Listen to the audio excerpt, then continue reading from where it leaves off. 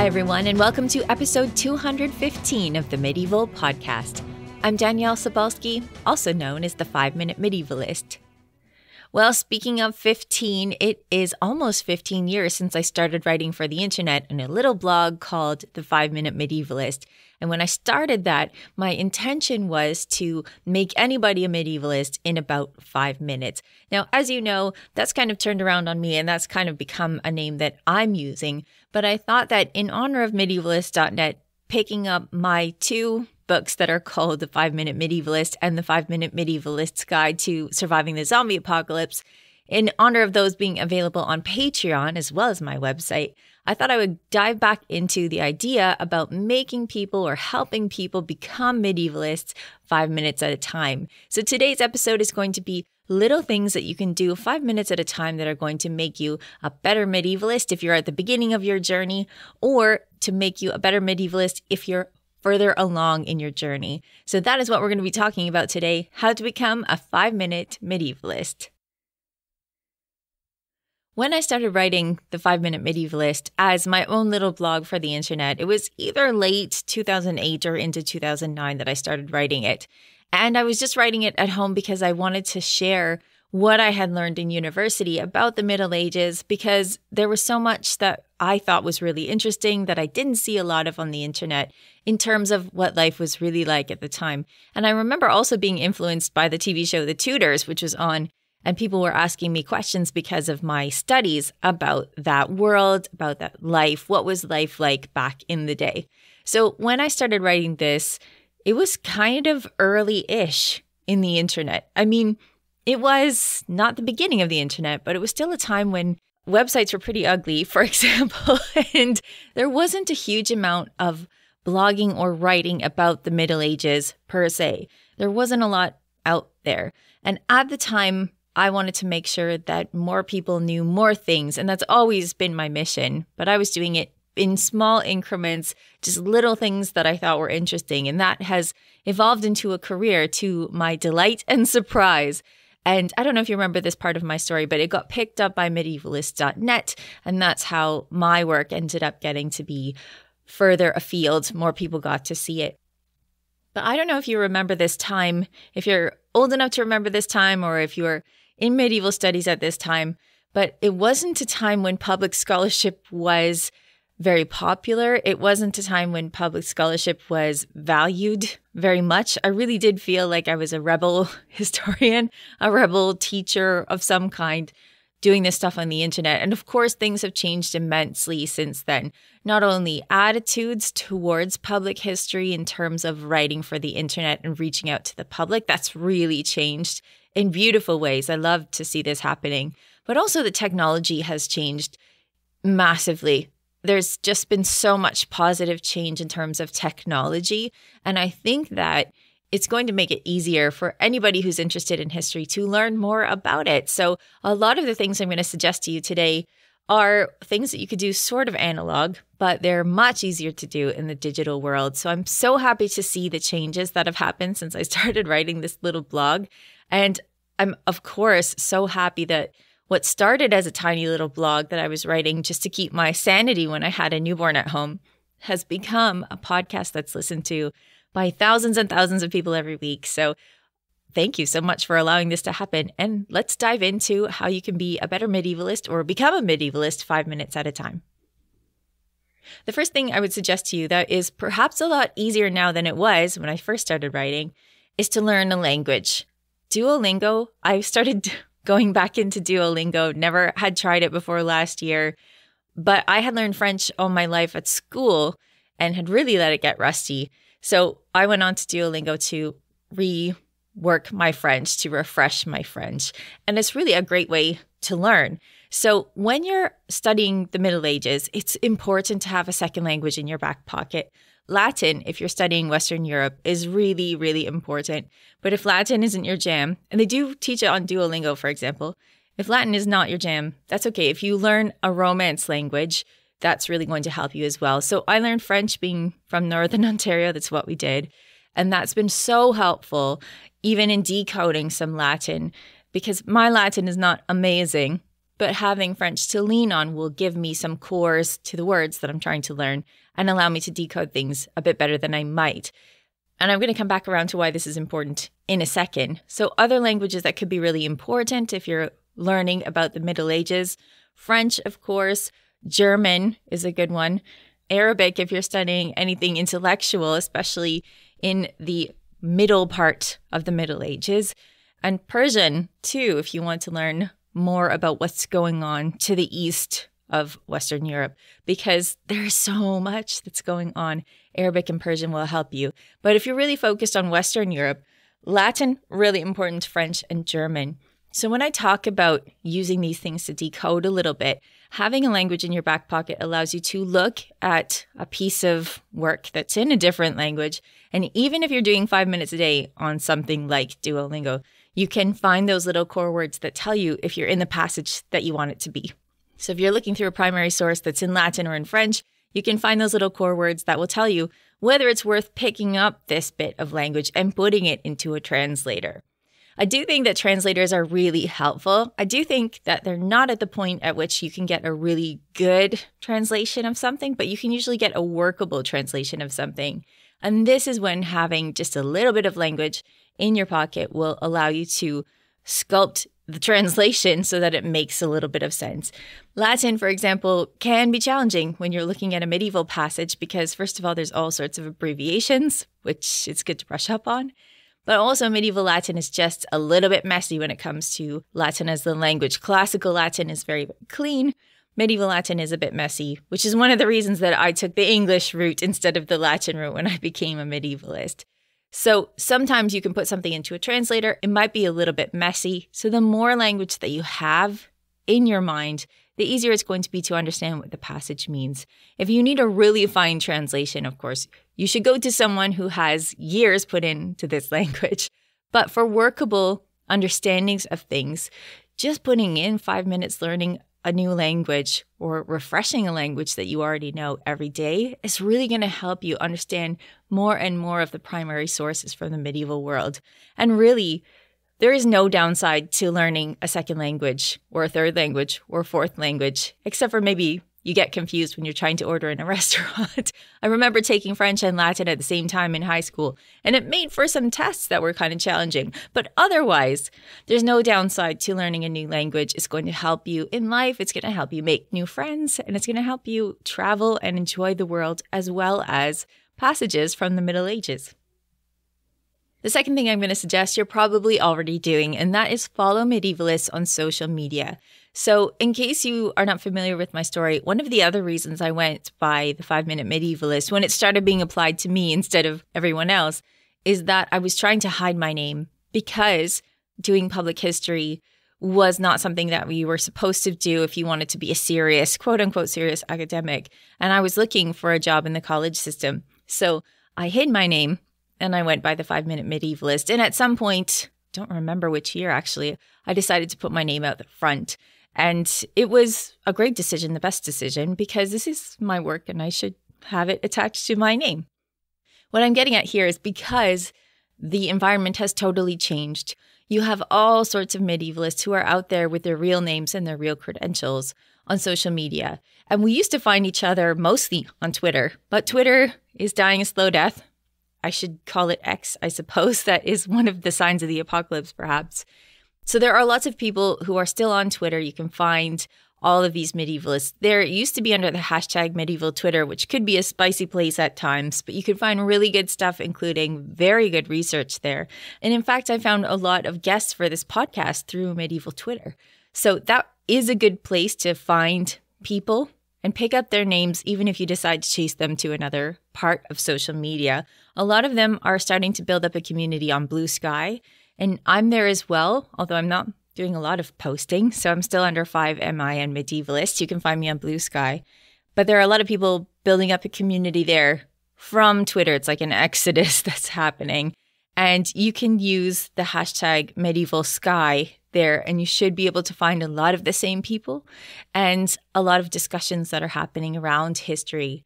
And these are really great. I mean, if you are somebody who is a total beginner to the field, you can just listen in on the discussions that are happening on social media. and you will learn a whole lot about the Middle Ages because while there are sometimes some knockdown, drag-out fights on social media, most of the time what's happening is people are sharing their expertise out there for free. And one of the people who's perhaps best at doing that is our friend John Wyatt Greenlee, who came on to talk about eels. I found him on medieval Twitter talking about eels, and so did a lot of the world's media, and now he is known as the eel guy. But he's out there giving you information every day, and he's just one of the people. Eleanor Yaniga was doing that as well. I mean, I was out there doing that. Medievalist.net was out there doing that.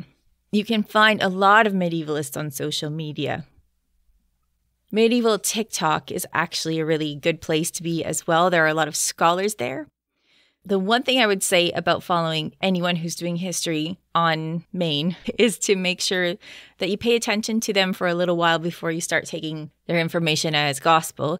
In that, there are a lot of people out there that are rehashing old myths, or they're coming up with really simplistic visions of the past, kind of like what we were talking about last week on the podcast. So just pay attention to them for a little while and decide if that's someone you want to hitch your wagon to. I think that a lot of us have a good nose for social media now to see what is probably garbage and what is good. If you look for somebody's university credentials, it can be useful. But given the state of academia right now, where humanities departments are shrinking drastically, there are a lot of people out there like me who are not affiliated with a certain post-secondary institution. So it's helpful to see that they've been associated with an institution in terms of teaching or in terms of their degree. It's not always the case that they are one of these people. So, I mean, pay attention to what they're putting out there and use your best judgment. There are so many good people out there to follow, and you're going to find them and you're going to have a great time just spending 5 minutes on medieval social media each day or a few times a week. The third thing I'm going to suggest to you is something I'm really passionate about, and that is reading primary sources, because there is so much that's really valuable in reading secondary sources. So primary sources being written by the people at the time for themselves, for their audiences, and secondary sources being written about those things. So a primary source is a poem, for example, from the Middle Ages. A secondary source is a history book about the Middle Ages. Hopefully, I'm making that distinction clear for you. But you want to read the primary sources. You want to read the stuff that was written by the people at the time. And the internet has made that easier than ever, which is so amazing. So amazing. I'm so happy to see it. I think that the internet has just made it so much easier to find primary sources and read them. And it's such an important part of understanding this time. I've mentioned them before, but the Team's Middle English text series is amazing. It is amazing. And I'm pretty sure that it was out there posting full texts of medieval primary sources in Middle English from the time I started to write for the internet. So that would be nearly 15 years now. And it's awesome. So it is stuff that's shared in Middle English, which can be a little bit tough. So Middle English is the synthesis of Old English and that Norman French that gets kind of shoved on top of it. And it becomes the most beautiful, well, I'd like to think of it as a platypus. It becomes the most beautiful platypus of a language. But at the same time, it can be a little bit tricky, especially because in the modern world, we are getting further and further away from understanding the vocabulary of people even from Shakespeare's day, that modern English. So it can be a little bit challenging, but that doesn't mean it's not worth looking at, especially when you're looking at the Team's Middle English text series, because it is oriented towards students. So there are translations when there's a particularly tough passage, and there are little glosses to explain what a word might be, because some of the words are ones that we don't use anymore. So it does take some effort to read them. But at the same time, there's such cool stuff there. For example, you can read for free a whole collection called Robin Hood and Other Outlaw Tales.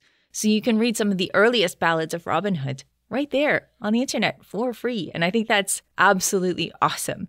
And if you can read it in the language in which it was originally written, I think you get closer to the people. So we were talking about language right at the beginning of the podcast.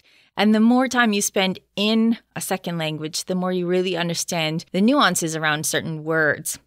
So as somebody who loves language, who loves English as a language, I can tell you that looking at Middle English, you can really understand as you dive into it more, the nuances around particular words, even if they weren't familiar to you at the outset.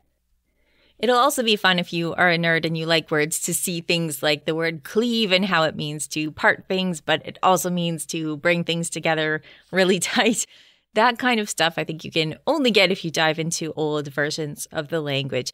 So the Teams Middle English text series is amazing. You can also get primary sources that are in translation that are very energetic and good, and those are getting to be more accessible. And a lot of them are relatively cheap. So I love the Penguin Classics. I think everybody does. I should probably mention that I'm represented for How to Live Like a Monk and Chivalry and Courtesy by Penguin Random House in Canada. But this is not why I'm talking about Penguin. I just really love those classics because I've never been somebody who had a lot of money, but I've always been somebody who loved to read. So Penguin Classics are usually really good translations of old stuff. You can find everything. You can find Dante and Machiavelli. You can find Boccaccio. You can find Marie de France. You can find pretty much anything in Penguin Classics. And most of them are available at used bookstores because somebody read them in university and gave them away. So those are really good. Also, Broadview Press, which is located in Peterborough, Ontario, which is my old stomping grounds when I was at Trent University. Broadview has a lot of good primary sources in translation, and they're relatively cheap as well because they are aimed at students. I'll drop some of my favorite translators here. One of them is a Broadview edition of Beowulf. That is Roy Liuza's Beowulf. Having read that in Old English and having read it in Roy Liuza's translation, I really like that one best. Nigel Bryant is an excellent translator. He's done the biography of William Marshall. He's done Persephorus, which is an absolutely massive book of old Arthurian stuff, which I love. Nathaniel Dubin has a whole bunch of really good stuff, including the Fablio. Our friend of the podcast, Renata Blumenfeld-Kaczynski, has really good translations of Christine de Pizan. She's not the only one who's translating Christine, but I like her work for sure. And of course, for coming to one of my favorite poems ever, Sir Gawain and the Green Knight, I think J.R.R. Tolkien's translation from back in the day is just super excellent. So these are just some translators. If you see their names, you know that it's going to be an energetic translation that you're going to enjoy reading. And enjoyment is what it's all about, right? That's why we're here at the Medieval Podcast, because we love this stuff.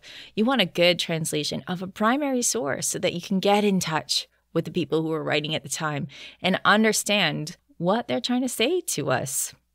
Because when people are writing, of course, they're writing for an immediate audience, but we definitely see in the Middle Ages, they're writing for posterity, which is why we see things like Reader, Pray for My Soul.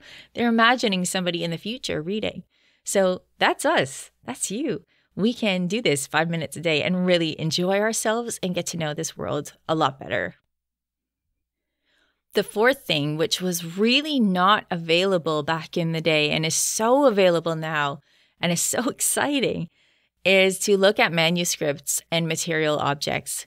Especially manuscripts were just beginning to be scanned when I started to write for the internet.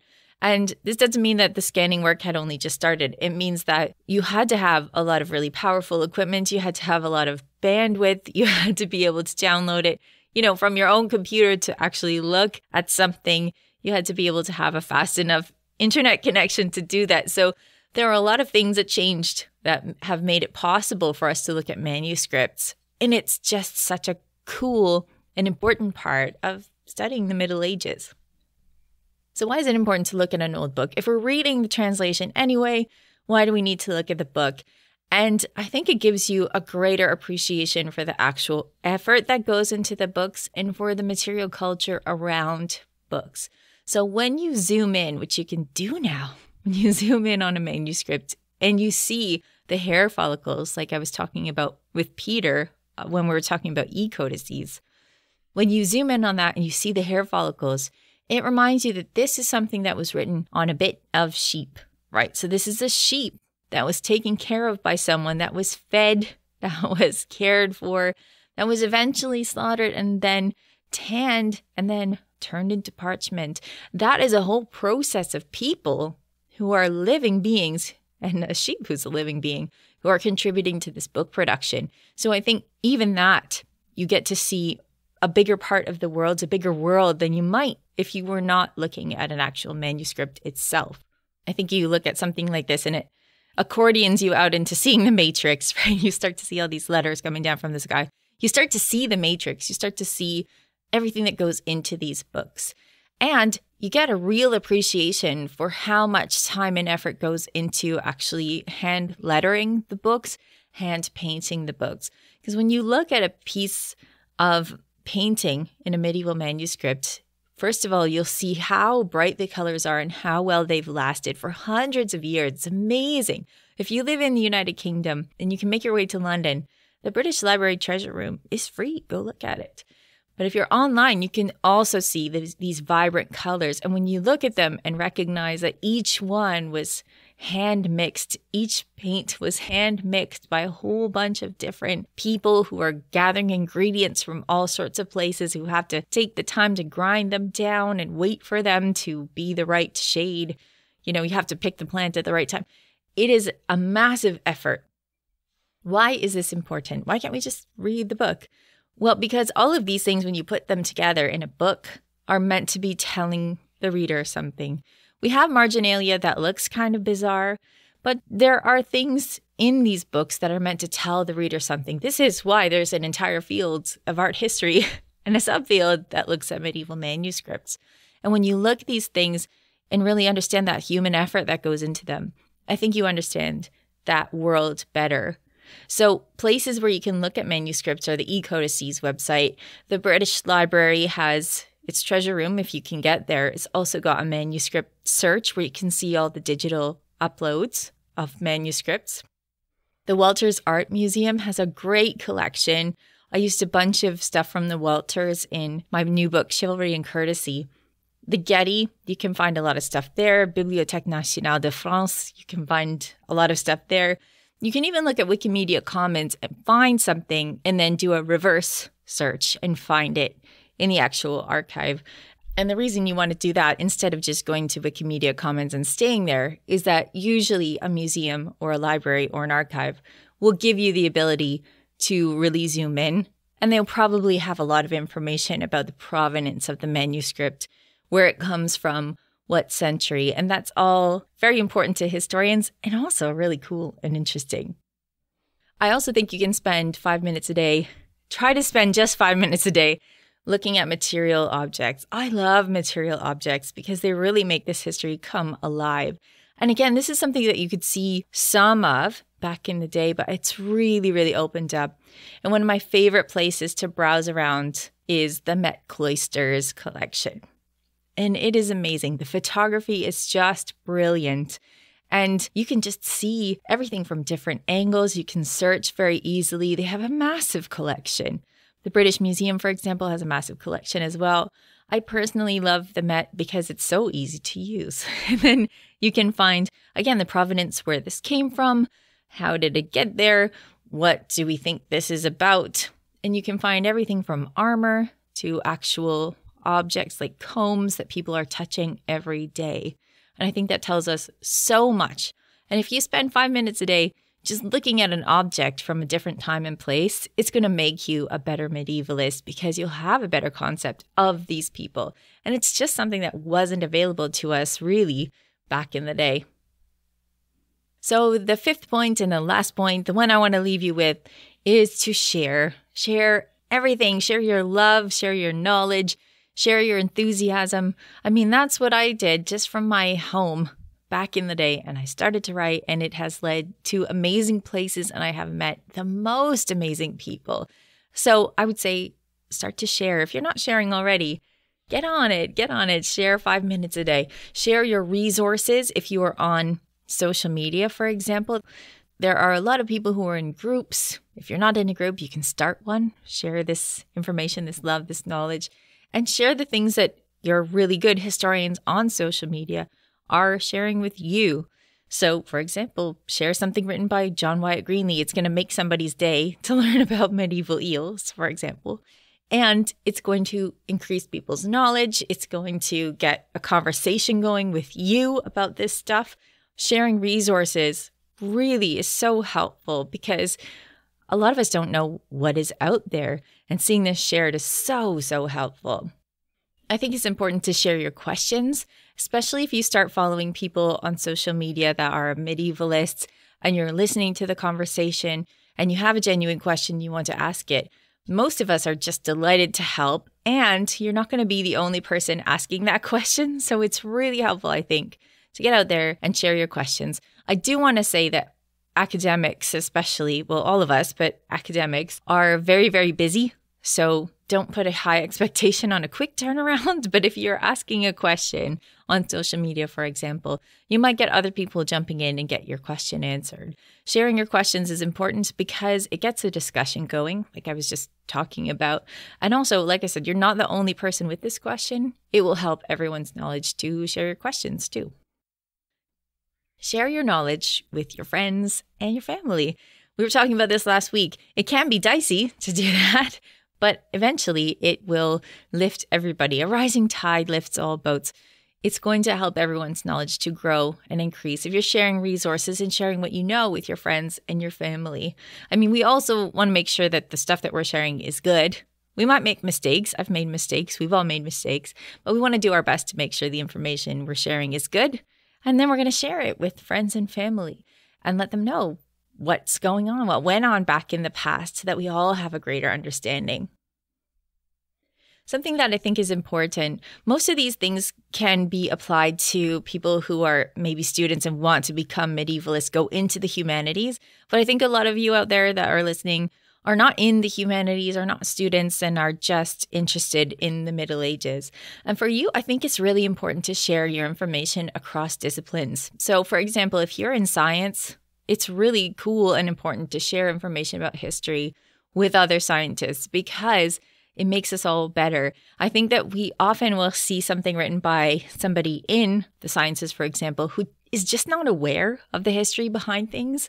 And so it's a lot of work to kind of pull back and correct things that might be wrong. So I really think that working across disciplines is so important. I mean, if you listen to the podcast that I did with Sarah Fidimond, talking about the analysis of a birth girdle, for example, that is so important. Or the work that Monica Green does, understanding the chains of transmission of the Black Death through working with scientists, so important. One of the places I had really good discussions and continue to have really good discussions is the Zombie Apocalypse Medicine meeting, which I've been able to attend all 3 times so far. It's every 2 years through Arizona State University. But that's a place where all of these doctors are getting together from all sorts of aspects of medicine and talking about things in a fun way. And we have all sorts of questions for each other that open up our minds, our collective minds. And I think that's really important. So if you're somebody listening to this and you're in a totally different discipline, I mean, sharing that back and forth, that knowledge is so important and worthwhile. And it definitely will make a good case for why humanities continue to be worthwhile. And that's going to change things, hopefully, in the future where we have more funding for humanities. And finally, I think it's about sharing the love. I mean, this is something I've gotten at the whole time. It's something that is at the heart of my work, sharing the love of history, the love of the people who lived at this time, whether we are really big fans of what they're doing or not. Sharing this love of understanding things and learning more, so important. If you are into the Middle Ages and you're not sharing the love, today's your day to spend 5 minutes sharing the love with other people. Create a book club where you're reading Marie de France, for example. Create an online group. Join an online group. Share your favorite episode of the Medieval Podcast with somebody. Share the love. It's so important. And I think it's going to be extra important as we have people in the world that are using medieval studies for harmful purposes to share the love of it and the beauty of it with other people. That is how I got my start in this. It is why you're listening to this now, because I was going to say invested, but because this is a vocation, this is a calling that I can't seem to ignore. Just a real need to share the love of history with people is why this exists, why all my work exists. And I'm so happy to share it with you each and every week. And I really thank you for the opportunity. If you want to find the 5-Minute Medievalist and the 5-Minute Medievalist Guide to Surviving the Zombie Apocalypse, those are always available on my website, which is daniellesapolsky.com. But now they're available on medievalist.net's Patreon as well, if you want to share that love and have your donations spread out amongst a whole bunch of really cool medievalists and podcasters. I hope you have enjoyed today's episode. 5 ways that you can spend 5 minutes a day becoming a better medievalist, learning languages, following medievalists on social media, reading primary sources, looking at manuscripts and material objects, and of course, sharing the love. Before we go, here's Peter from Medievalist.net to tell us what's on the website. What's up, Peter? Hey, how are you doing? I'm great, thanks. Did you have a great Thanksgiving? Not too bad. Did some recordings, so I just did work. Well, I mean, that's almost a vacation, right? If you enjoy your work, you'll never work a day in your life. That's what they tell us. Exactly. Yes. Fun times. So what's new? Well, we have a very special book of the month this month. On Patreon, we have a book club, and it is a Steve Tibble's book on the Templars. Yes. Which is brand new. You just talked to him, and I'm really delighted to have him doing that talk and also teaching a online course for us. Yes, perfect. I mean, yeah, well, I just spoke with Steve Tibble not too long ago. And if you get his book on Patreon through the book club, then you are supporting me, us, Steve as well. So that's an awesome way to get hold of the book. And if you join the book club, you might be coming up on some exciting books coming in the next few months as well, right? Yeah, I've heard there's a really good author on the way. Yeah, we'll just have to find out who it is. So yeah, if you want to be part of the Patreon book club, Steve Tibble's all this month, all of October. If you join the book club, you can get hold of the Templars, the knights who made Britain. We have this digital shop on Patreon, and you don't have to even be a member of our Patreon to buy books. And we now have a couple of yours. Yeah, that's right. So for the people who've already been listening for the last couple of weeks, the 5-Minute Medievalist is up there. And now the 5-Minute Medievalist Guide to Surviving the Zombie Apocalypse, because it is the perfect time to be thinking about zombies in October. Yeah, and this is a book that I just put together as a way of talking about how medieval technology is going to be useful in a post-electric future. Yes. If you find yourself in The Walking Dead, this is actually going to be really useful for you. Yeah. Yeah, it's a really tiny book, but it's super fun. And it's one of the ones that people like best of all my work. So if you're interested in that, you can now get it on Patreon. Thanks so much. So this week on Medievalist.net, we got some interesting news about Otto the Great, founder of the Holy Roman Empire. It looks like archaeologists have found where he died. Wow, that's big. So is this spot in Central Europe where, like, there's text says he spent the night here and then he fell ill and he died. And afterwards, his son built a church. Now there's only ruins of this church, but underneath the ruins, it looks like there was a hall, a nice big hall. And that's where he probably died. And he was buried elsewhere, but his heart and inner organs were left behind in this area. So it could be some. They forgot them, or I'm just kidding. Maybe he was a heavy guy and you wanted to lighten the load. Yeah, something like that. Well, that's an exciting discovery. Yeah, so it's good to see this kind of stuff, archaeologists at work. So we have that, plus we have a bit on the earliest English joke book. Link in the Word. So if you know your history of printing, he is one of the earliest printers in England, late 15th, early 16th century. And one of his many books that he produced was a kind of a joke book. Do you want to hear a couple of jokes? Yeah, lay it on us, man. What are some medieval jokes from England? What is it that never freezes? Oh, I don't know. What never freezes? Boiling water. Wait, he's never been to the Arctic, right? We've seen those videos where people toss boiling water up in the air. True, yeah. All right, give me another one. All right. What is the distance from the surface of the sea to its deepest part? A long way. It's only a stone's throw. Okay, that is funny. I thought, like, we got about like 18 of them up, and like some of them are funny, some of them are just cringeworthy. But it sounds like medieval humor, yes. Fun stuff from Week in the Word. Wow. Okay, well, everyone is going to need to check that out, because you always want to have a good medieval joke on hand for your next holiday party. It's going to get into the holiday season. People are going to be going to parties. You want to have a medieval joke ready to go, right? Yeah, I think you got to get your medieval credentials out, like be able to tell a good story and a good joke, and maybe even a prayer, medieval prayer. I don't know. Well, thanks for helping us get all that in line. Thanks for stopping by, Peter. Thanks. A big thank you to everyone who supports my podcast, as well as other indie podcasters and historians through Medievalist.net's Patreon page. Patrons can access all sorts of awesome stuff like subscriptions to the Medieval Magazine and Medieval World Magazine, a book club, and ad-free versions of Medievalist.net and this podcast. You can even get my little digital books, The 5-Minute Medievalist and The 5-Minute Medievalist Guide to Surviving the Zombie Apocalypse, right on Patreon. To get in on all the action, please visit patreon.com/medievalists. For everything from 5 minutes to 5 centuries, follow Medievalist.net on Facebook or Twitter at Medievalists. You can find me, Danielle Sobolski, on social media at 5MIN Medievalist or 5-Minute Medievalist. And you can find my books at all your favorite bookstores, where you can pre-order my new book, Chivalry and Courtesy, Medieval Manners for a Modern World, which comes out this month. If you've already pre-ordered, thank you so much, and watch your mailbox because some copies have already started winging their way across the world. Our music is Beyond the Warriors by Guy Frog. Thanks for listening, and have yourself a fantastic day.